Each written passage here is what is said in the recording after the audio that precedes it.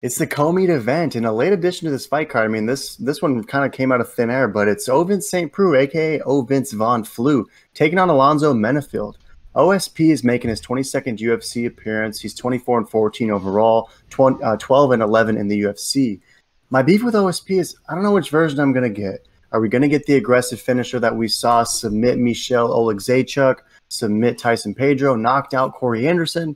Or we're going to get the OSP we just most recently saw a couple weeks ago against Ben Rothwell. I realized that fight was at heavyweight, but OSP looked sluggish throughout and ultimately dropped a split decision. He's fighting Alonzo Menifield, who, until his most recent appearance against Devin the Brown Bear Clark, had been knocking everyone out. I mean, he was finishing dudes and finishing them early. But in this most recent fight against Brown Bear Clark, Brown Bear took him down, held him there at will, beat the crap out of him, and Menifield really gassed out early and showcased that while he's super dangerous in those early minutes, if the fight continues to go on longer and longer, you wonder if his skills start to deteriorate. So how do you see this co-meet event going? Do you think Menifield's going to gas out against the grizzled vet OSP? Who do you see getting the rebound victory in this one, Meat Boy? Yeah, great question. I am going to go with OSP. I am banking off that he is dropping back down to light heavyweight, so he won't be as sluggish as he looked last fight.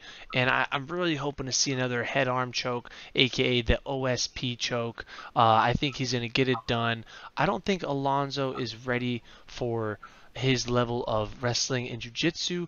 If Alonzo's a strong guy, he can take out anyone, but he's got about a 1 round to last fight. It kind of showed that he does gas the later the rounds go. So the later it goes, it does seem that it's going to favor OSP. So that's why I'm kind of go with him. He's a vet. He can handle some hits. So I think he will get it done. Yeah, fair enough. I mean, at this point, I feel like it's just disrespectful to even call that choke of his a Von Flue choke. I mean, it's just a St. Preux choke at this point. I mean, he has, 5, 6 finishes by Von Flue, in addition to just a wide arsenal of submission attacks that he has down there. Former college football player, we know he's a super strong guy, used to play football over at Tennessee. And I understand your point with the strength advantage and the grappling advantage for sure. But for some reason, I feel that Menifield's going to make those adjustments that he struggled with in that last fight. I think that it's going to be one of those fights for Menifield where he realized that against the upper echelon guys of this division, if he doesn't knock them out with a YOLO meat bomb in the very beginning, he needs to have some skills to fall back on, and he non-negotiable needs a gas tank to fall back on. So I got to imagine that he's addressed those cardio issues that he was confronted with in that last go-around. So I'm expecting a better Alonzo Menifield in this fight, and that's why I'm going with Menifield. If we look over at the Tapology, it says, let's see, 63% are going with you. They think Ovince St. Preux is going to get the job done. A majority of them favoring a submission. The majority of the 37% who thinks Menifield will get the job done think he's going to get it by KO or TKO. I'm with them. I think he's going to get a stoppage finish, KO or TKO in those first 2 rounds. How do you think OSP gets the job done? And what are your last thoughts on this one?